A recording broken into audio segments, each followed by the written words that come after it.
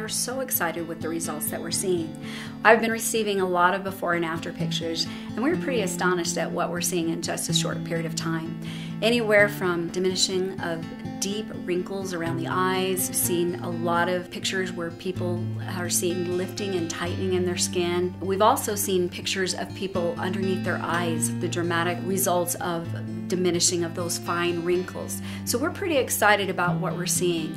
Now, I also have been receiving some questions about the product, how to properly use it. One question is asked, can I use the mask first right off the get-go, or do I need to wait 7 days? It really doesn't matter.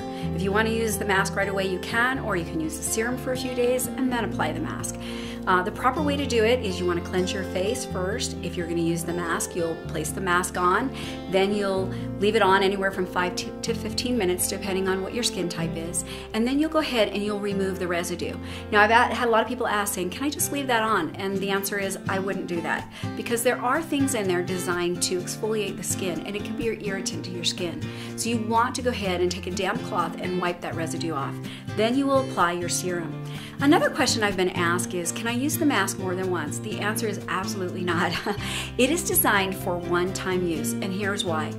Those masks, the way that they're put together, and especially the systematic thing, is not designed to protect you against bacteria, funguses, or molds once you've applied it to your skin. Our mask is designed for a one-time use only, so please remember that.